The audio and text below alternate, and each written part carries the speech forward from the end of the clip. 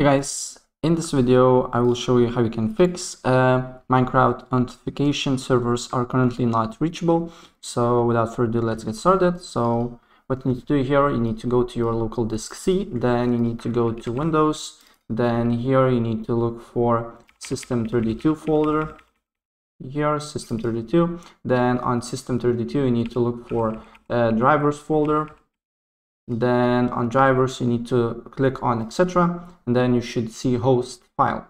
So we need to press on that and then open up as a notepad, and then here on the bottom, if you're getting this error, you should see something like this, these two lines with Mojang or Minecraft. So what you need to do here is to delete all the lines here and leave it as it is here.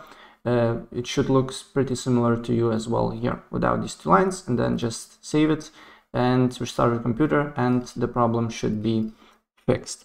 Right, so that's pretty much it, and if I help you out, please press like button and subscribe for more. Take care, bye.